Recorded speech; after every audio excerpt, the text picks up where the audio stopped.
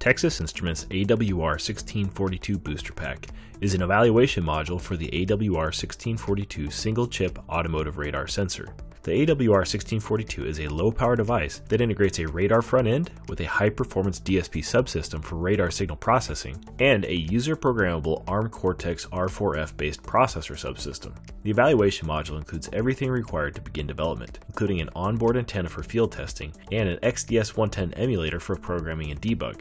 The module offers a connector for the on-chip CAN-FD interface, a 20-pin booster pack connector for connecting to TI MCU launchpads, and a 60-pin HD connector to interface with TI's mmWave dev pack. The AWR1642 booster pack is powered by a single 5V supply and has a micro USB port and a UART to USB interface for control, configuration, and data visualization on a PC.